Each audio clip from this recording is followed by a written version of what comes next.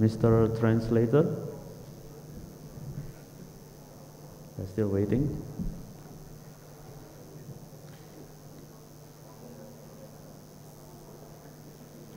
Okay. Good afternoon, everyone. It's so excited to be here. My name is Fadil, and I will be presenting with my partner Fun.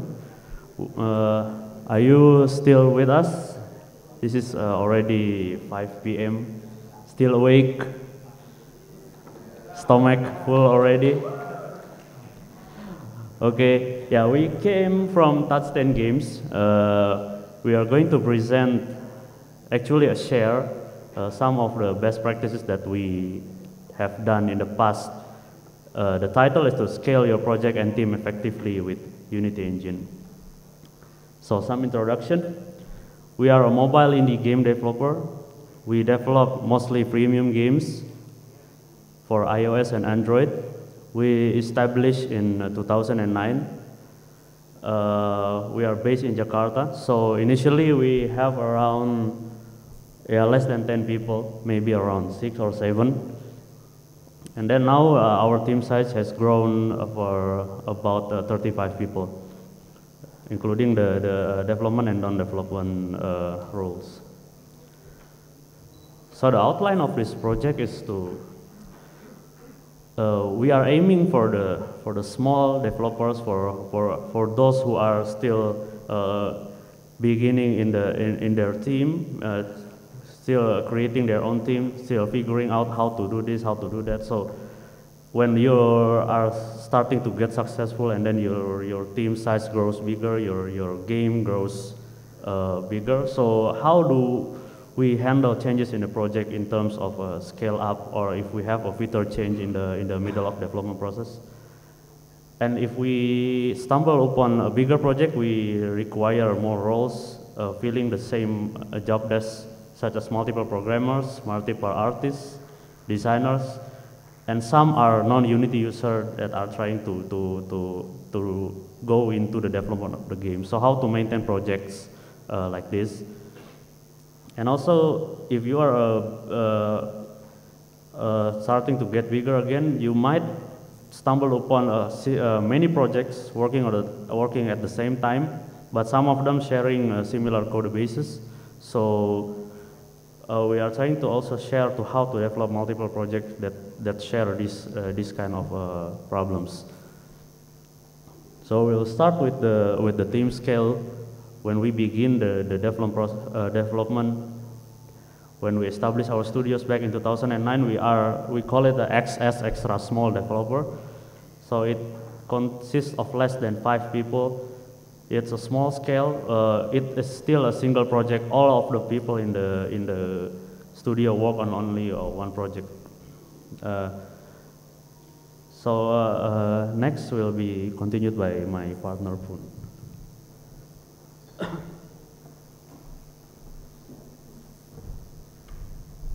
Hello. Okay, and for extra small developers, I'm just gonna share that one of the tools to handle your project is using distributed version control. In TouchTen, we are using Git, and we are using Bitbucket as the remote repository. Anyone here using version control? Can raise your hand. So, okay. Okay. Next. Why we are using version control? The first one, it's easier to maintain our project, and we can record our project history step by step, and then we can undo changes if there's any bugs or some error merge or error commits. And another pros is it's easier to collaborate within our team. By using branch and merge, we can handle simultaneously development process. And then it's easier to handle conflict in Unity project. Is it a bit hard to understand to most of the audience? And next, What we are using is Git flow workflow. Anyone here familiar with this Git flow workflow? Please raise your hand. Okay. Basically, it's a workflow with how to we use Git. It's one of the workflow introduced instead of Git flow, and we have batch workflow, and there's something feature branch and blah blah blah blah. One of the advantages using this workflow is we have multiple branches, like masters, hotfixes. You can see it here.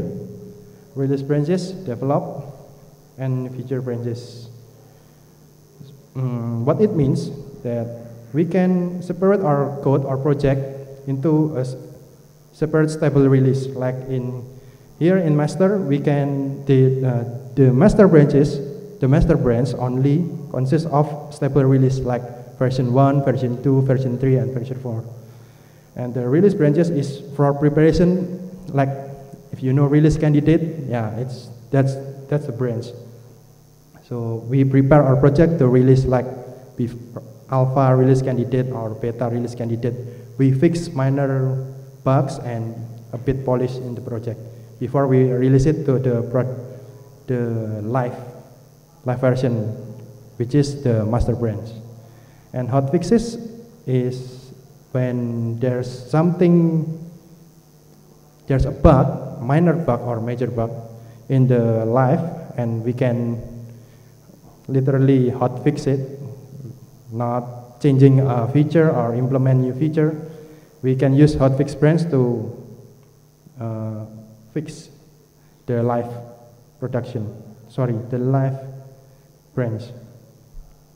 And develop branch is used for development head. So as you can see here, development branch and feature branch is correlated each other. So every feature goes in and goes out from the development branch. So the new feature cannot interact with the live or the release branches.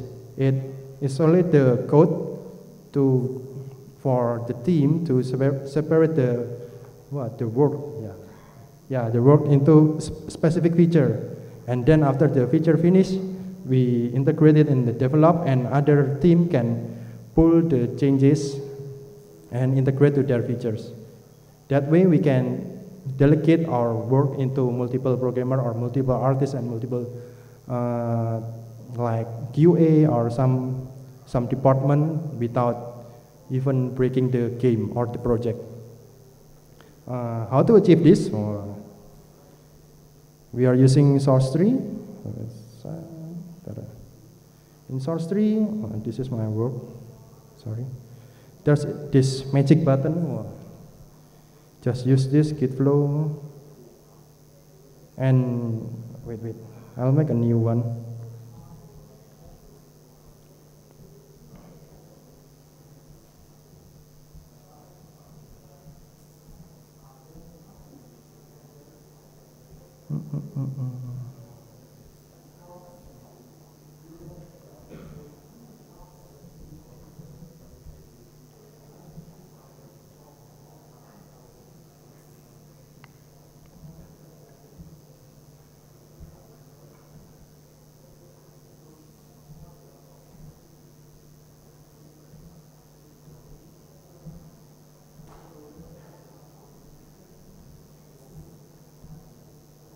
Yeah, using this button, the source tree client automatically create your branch, and you can define your specific branch name.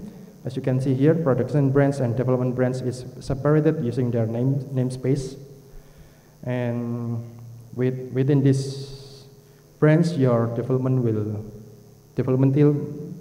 team will go in this specific branch. And after we set up the git flow, and I think I made a mistake because I'm making it home folder. Yeah, okay. Let's skip this. Into this. This is one of the example, the live version. This is my work. Eventually, you'll see that. Sorry, my laptop is a bit slow. Yeah, this is the release and the production. With this workflow, I can literally jump in my project into one state of the project to another, and I can jump to my stable version of the project by looking at the tag at the branch.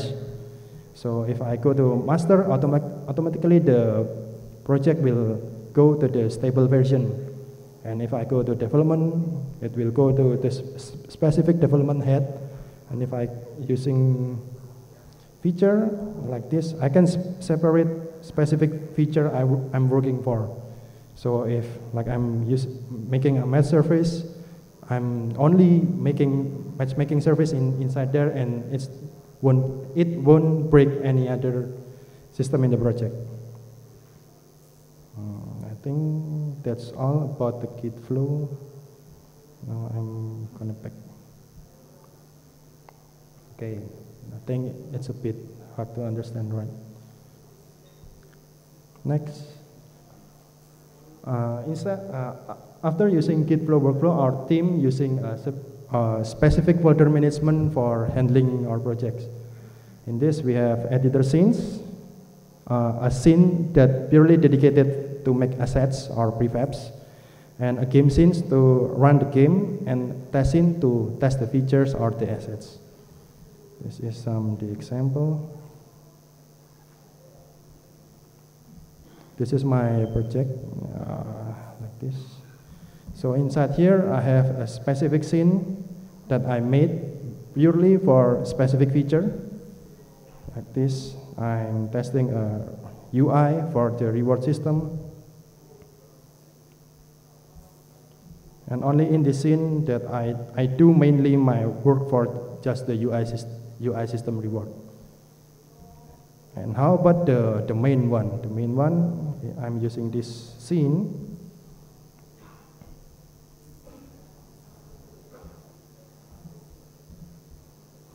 It's just an empty scene that will load all the prefab and dependency when the game runs, or the platform runs, or the app runs.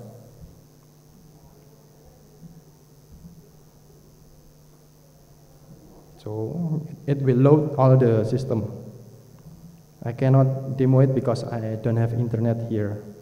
Sorry. So basically, this is the editor scene and the test scene combined into one. And when I want to update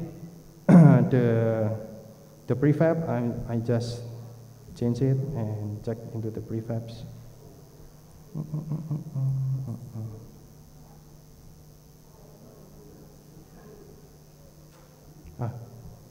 Maybe using this is better.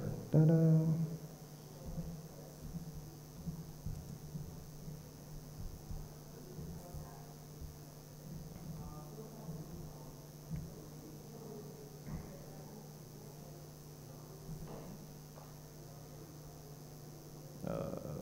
Okay.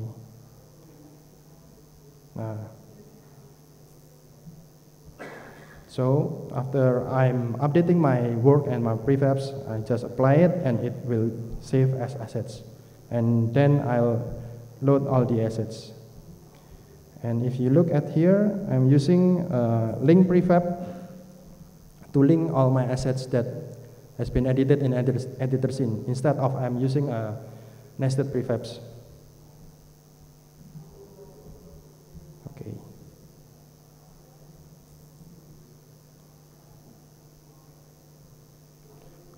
Okay, that's about Git flow and folder management. And then we go bigger to small development team. It consists of 5 to 7 development member, and we handle a bigger scale. But it's still the single project within the studio. Maybe the next slide will be explained by Fadil.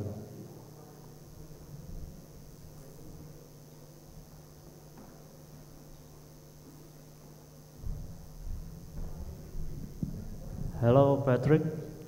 Yeah. So in the next iteration of your development of studio, you usually will create a bigger games that contains quite many of data. So usually when you create your design and then you store it into Unity, there are a couple of ways to do that, right?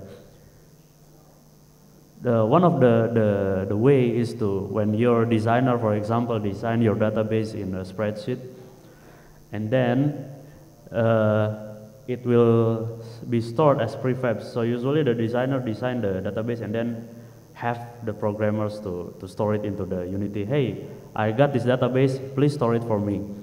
So it's quite good, it's quite nice. For example, I will show it in Unity. The resolution is,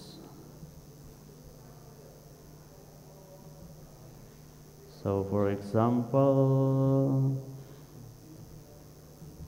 yeah.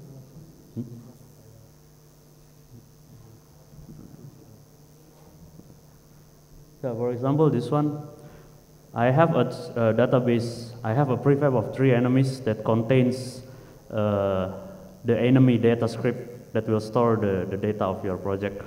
So usually in the earlier stage of your project, the designer will give the database and then you put it one by one, like how much is the health, how much the projectile, how much is the damage. Yeah, I think it's quite good because when you use this and then you store this as a prefab, you can then instantiate it directly into your game. However, there are some issues regarding this game, regarding this method. So it's a direct, but it's difficult to look for the data relationship in your game. You don't know that when your health is 500, when you have another database of weapons, how much the damage will dealt to your enemy, something like that. And also it's not a platform agnostic. I mean, when you put the database inside a prefab, you will not know, you will be bound to the format of Unity. But sometimes you don't want that because you want, for example, the database to be stored into a server and then you fetch it into a Unity. So it's not really soft, it's quite rigid. And also maintaining integrity is quite challenging because, for example, if I want to first I put the database with health and then with damage, and then in the middle of the development process, when the team tests your game and then the designer think, no, the health is too big, it's too, you need to adjust it, you need to lower it. So they will give you another brand new spreadsheet for you to fill again in the prefab. So it's quite a tedious process. It feels like a chore, especially for the programmers. So we might want to reduce the barrier between the designer and this prefab. We want the data to be singular, so when the designer creates the data, it will be automatically updated into your game. So one of the solution is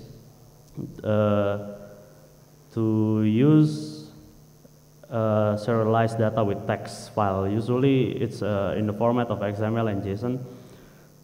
So by using this, you reduce the duplicate database on development.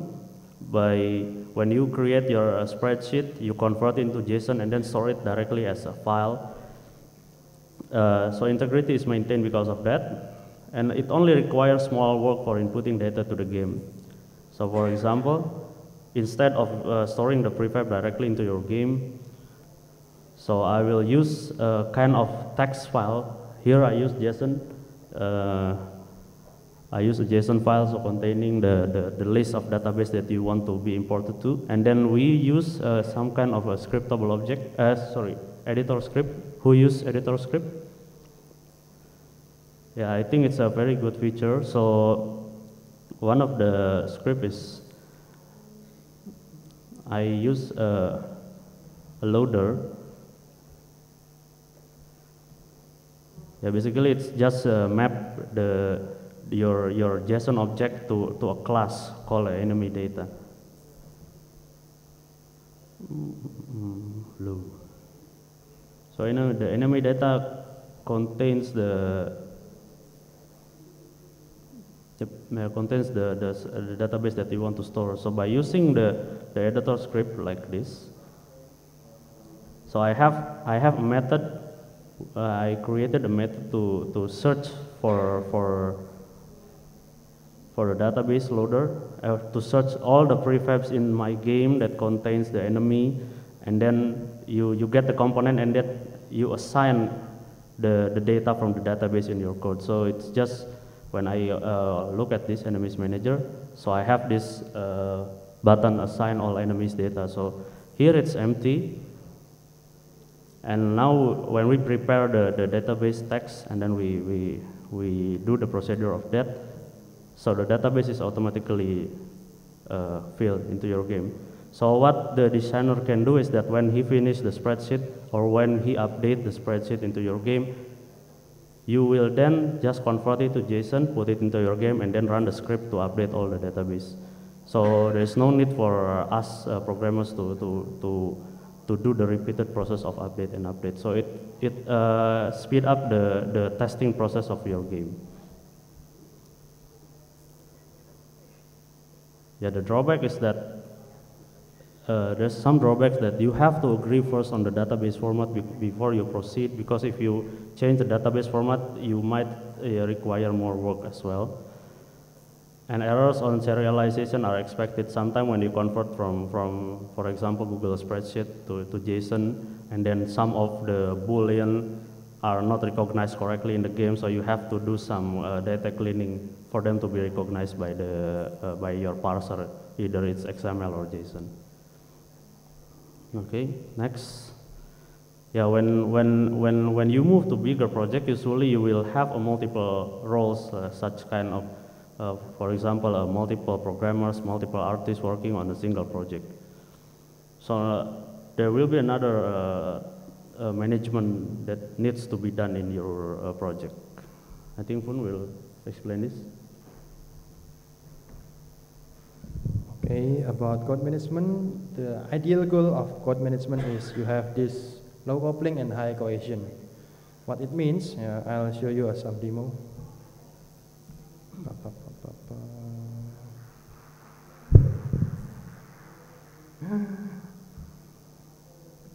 What happened? No.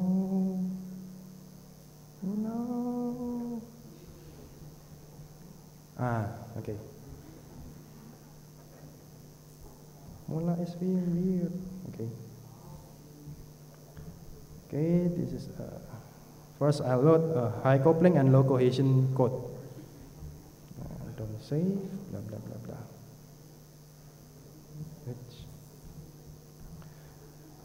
In this scene, I made a simple.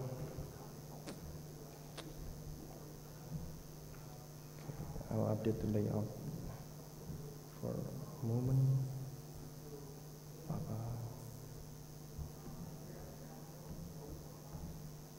Like this. There's the UI. Okay. So what I'm gonna do is I have this gun. Then this gun can shoot, and when it shoots, it will play audio clip and play using an audio source and update the UI system like this. Ta-da. Bang, bang, no sound.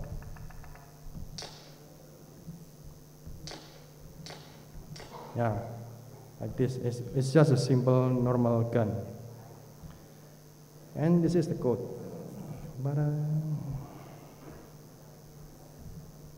What I mean by high coupling is this gun is very dependent to the audio clip and the audio source and the UI system, the text. And if we remove the text, it will break the demo. It's like this. Because of what? There's a null reference, so we cannot build it. And the console, null reference exception, and nothing happening because we literally have no input. Okay, that what it means by high coupling. So if you change something or something bad happen, it will destroy all your other system. And what it means by low cohesion, as you can see here, this gun is very smart. He can play an audio instead of shooting. He can update an UI instead of shooting again. It's very, very smart gun. And it run a coroutine too to update the UI. Yeah, I think it's very, very impractical. If you remove the audio clip, it won't run any, yeah, it's the same null reference exception. And how we handle this is using this. I'll go to low coupling and high cohesion. Example, this is, I have a low coupling gun. I can define my input into this UI. Oops, I didn't add any audio, so I just add it here.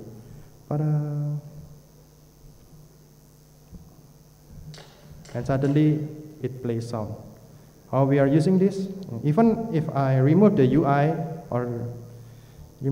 you can still hear the sound because I can map the input into input manager. Oops, sorry, wrong scene. Yeah, like that. How we address this? I'll show you the code. First of all, using low coupling gun.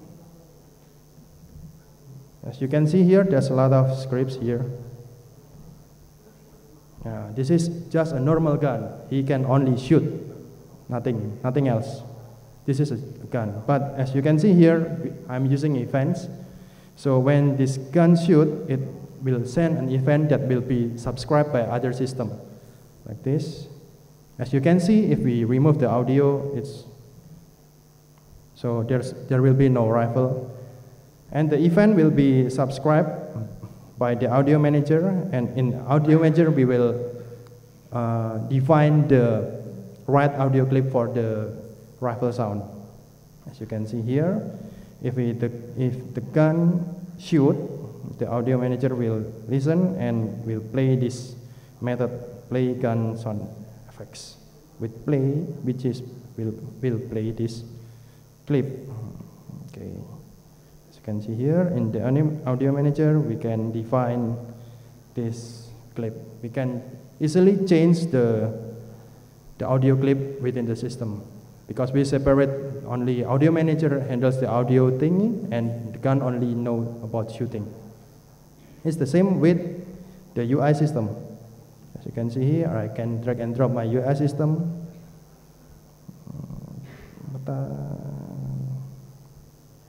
And I have a UI manager here that literally do the same. It subscribes to the event of gun shoot, and then it updates the UI behavior like this. So the system will be very, very independent one another, and the input manager will handle the button.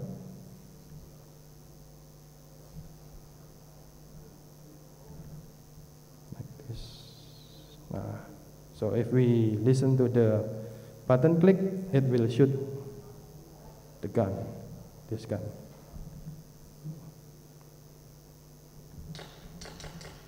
So it's just like that. By using these prefabs, I can separate my teamwork into separate feature, and as you can see, using the feature branch, I can separate the work and delegate the work to another programmer or another team or another outsourced team. That's what it means by low coupling and high cohesion system. Okay, back to the presentation. And next, that's the idea of code management, but sometimes we want to push it further. In TouchTen, we are using this dependency injection. It's one of the design pattern in programming. We are using this strange IOC, U-frame and Synjack to achieve this. We mainly use strange IOC to achieve dependency injection in Unity. So first of all, what is DI? What is dependency injection? As you can see, we can push the low coupling further by using interface. So if I have some service and I need the implementation of some service, I can just make a new some service. And then in that service, we can perform tests. And what if we want to change or update the implementation of some service? I have the real application that happen like this. No,